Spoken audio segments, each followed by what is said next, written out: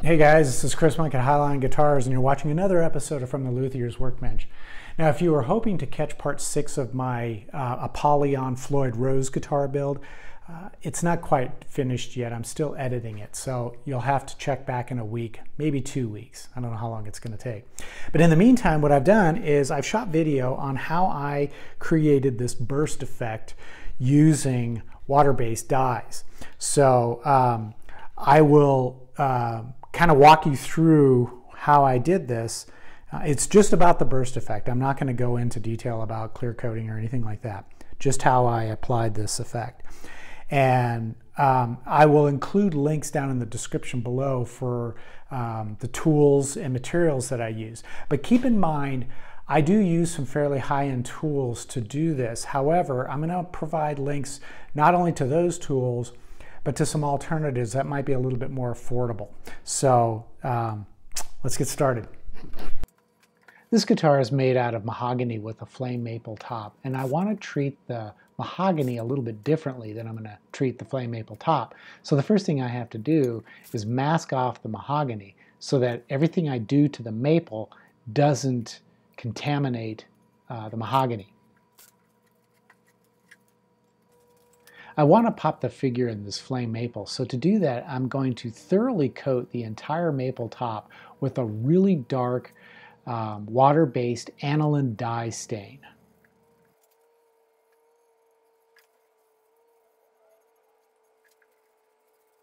It usually takes about an hour for the dye stain to dry, but I'll help things along with a hairdryer. After the dye has dried, I'll remove the masking tape from the mahogany. The next step is to sand off the excess dye stain, leaving it just in the open grain figure.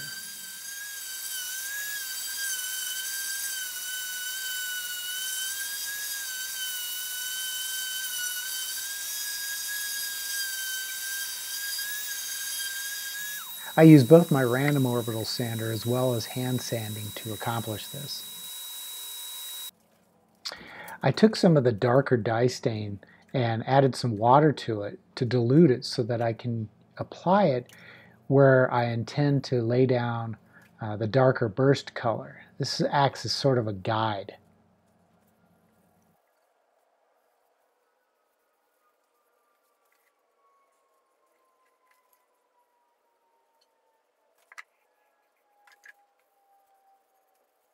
I lightly sanded the hard edge to soften the transition. Once again, I have to mask off the mahogany to protect it from the color that I'm about to put down on the top.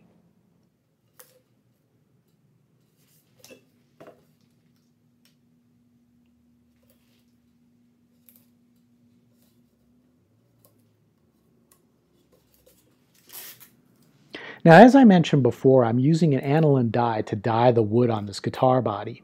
And specifically, the product that I'm using is sold by Keda Dyes, which I believe is out of Wisconsin. And I'll put a link down in the description below so you can check out their products.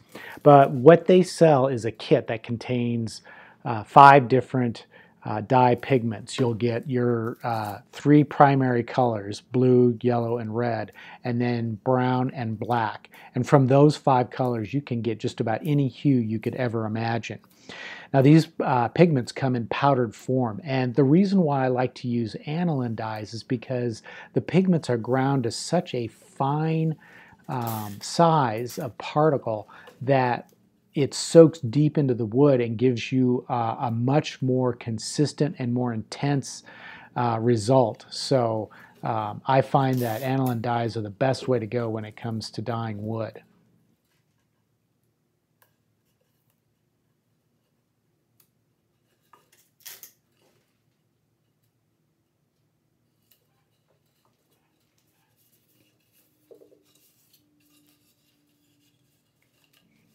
When applying aniline dyes, you've got to wear gloves because the dye will stain your fingers and it doesn't just wash out. Now, the way I use this product is I mix the dye pigment powders into water into a small plastic squeeze bottle, and then I apply a liberal amount to a cotton ball, which I then rub across the surface. And as I need more dye, I can actually squeeze that cotton ball as I'm wiping it on, and that will deposit more of the dye onto the surface. You want to work fairly quickly too, and the reason is because if you let it dry in any one spot, you'll get a bit of a hard edge to the color. That's not fatal because you can continue to rub that area with a damp cotton ball, and that will soften that hard edge, but it just makes it easier. And here I'm applying that same color to the edge of the flamed maple top. It's important to remember with aniline dyes mixed in either water or denatured alcohol, there's no binder. So once it's dry, you have to still handle the guitar fairly carefully until you can seal it in, or that dye will come off onto your fingers.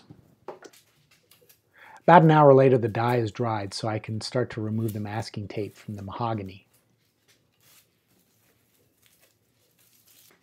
Before I can start spraying my darker burst color, I need to mask off the sides of both the mahogany and the maple. And the reason for that is because I don't want the overspray to land on the sides of the guitar.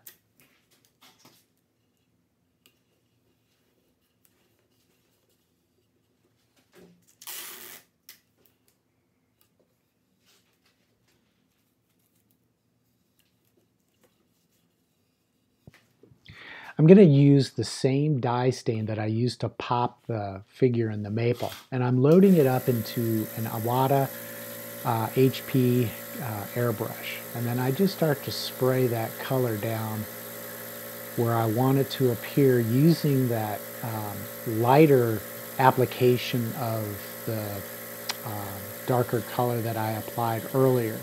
That sort of acts as a guide, and then I can visually follow that with my airbrush.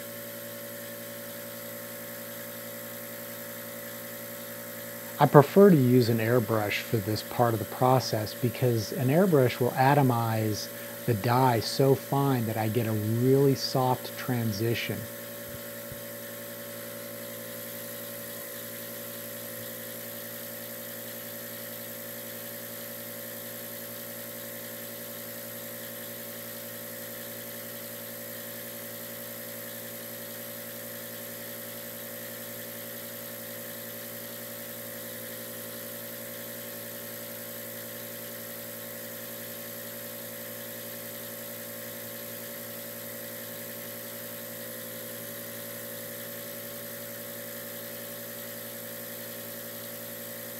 Now once this burst is dry, I can remove the masking tape, but I have to be very careful about touching the top of the guitar because there's nothing sealing in that dye yet, and that'll come later on when I spray a sanding sealer over the entire surface of the guitar.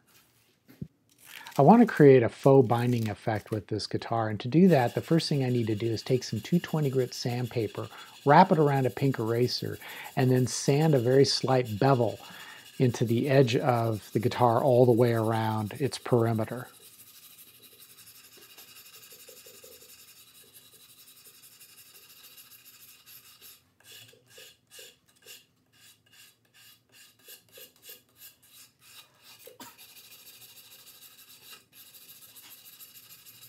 After sanding the bevel, I'll take some of the red dye and I'll apply it to that faux binding using a Q-tip, which allows me to put the red dye down a little bit more precisely.